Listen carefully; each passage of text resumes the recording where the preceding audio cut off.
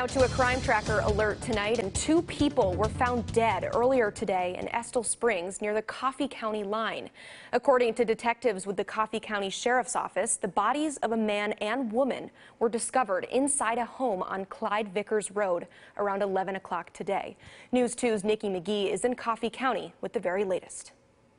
We're out here on Clyde Vickers Road in Estill Springs, and right now I can tell you this is still a very active scene. If you look behind me, you can see the sheriff's deputy has been blocking off the road for several hours. Right now, News 2 has been able to confirm that 2 people are dead, 1 male and 1 female, but right now their identities are still unknown. Police have been on the scene since around 11 o'clock this morning. I was able to talk to a neighbor. She says that she's right now in her home and she's not able to leave, come and go, things like that. After speaking with police, they want her to stay put for right now. We're not quite sure how long that will last. Again, this is a developing story and we're working to get more information. We'll keep you up to date with the latest on WKRN.com. Nikki McGee, News 2.